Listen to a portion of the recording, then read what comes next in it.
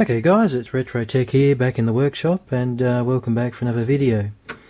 Now this one's a rather interesting one. It's a piece of gear I've had for a while, but doesn't really get used that much.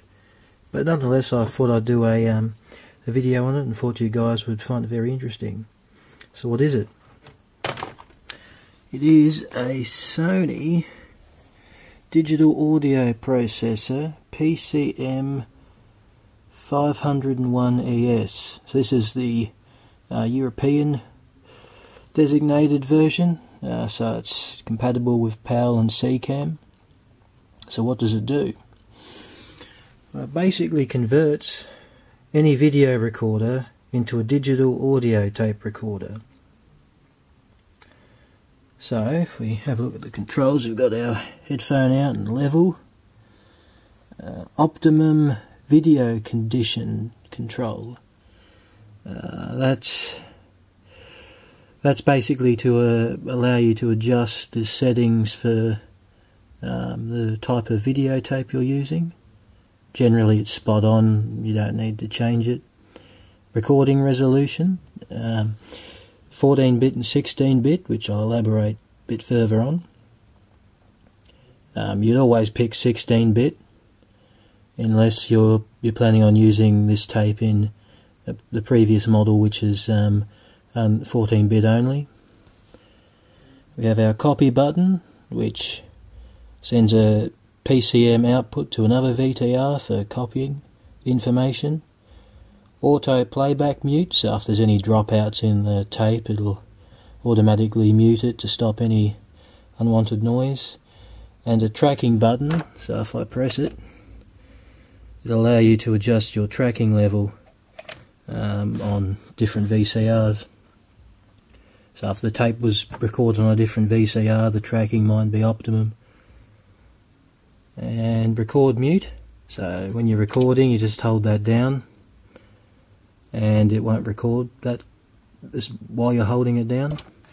And then your record level controls and your display with your VU meters and recording resolution and peak levels. I'm using this Panasonic NVHD100 VHS VCR, and it's also connected to this, sorry about the light, this Sony little boombox here, CFS6000. This is rather unique as it's AM stereo. Unfortunately no station in my area broadcasts in AM stereo, so I can't get the full use of that. It's actually what this switch here is for, to switch between the 4 different types of AM stereo.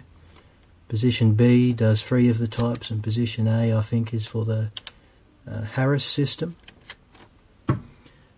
I might make a video on this bit of kit a bit later on. And I've also got the video output from this VCR connected to this black and white monitor here, so you get some sort of idea of what the PCM output actually looks like. Alright, let's put this tape in that I've previously recorded. So what I have got it set up is the audio output from this is going to go into the line in on this boombox, and the video out goes into the video in on the digital audio processor, and then the video out on the digital audio processor goes to the video in of the VCR.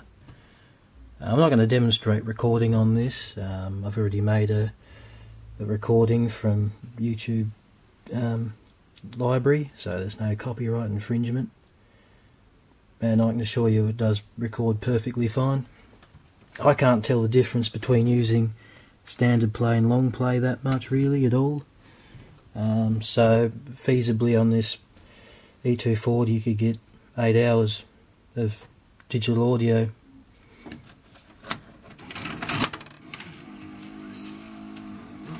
And play.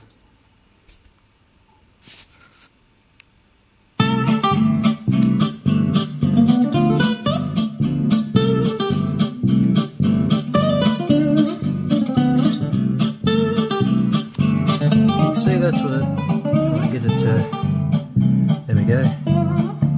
That's what it looks like.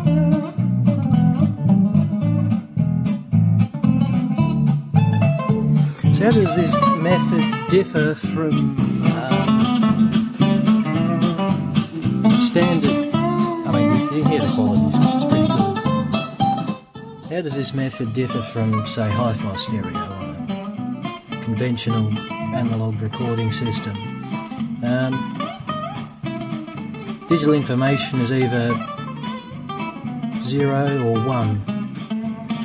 So all it has to do is differentiate between two different types of pulses, hence pulse code modulation. How does it do that? Well, if you think of digital audio, so you have 0, 1, 0, 1. This is your least significant bit, and this is your most significant bit. Just turn that down. So how it works is the power of 2. So the least significant bit is 1 to the power of 2, and 2 to the power of 2 is that bit, 3 to the power of 2 is that bit, 4 to the power of 2 is that bit, which 1, 4, 8, 16. So that's the decimal value of those bits. So this binary representation here equates to 9, because you have 1 bit there and 8 there. So what you're doing here is you're recording at a resolution of 16 bits. So there's 16 binary numbers.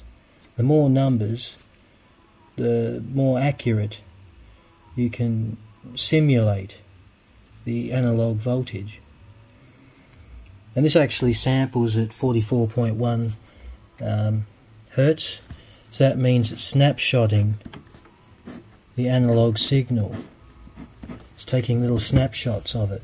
16-bit snapshots, 44.1 thousand times a second.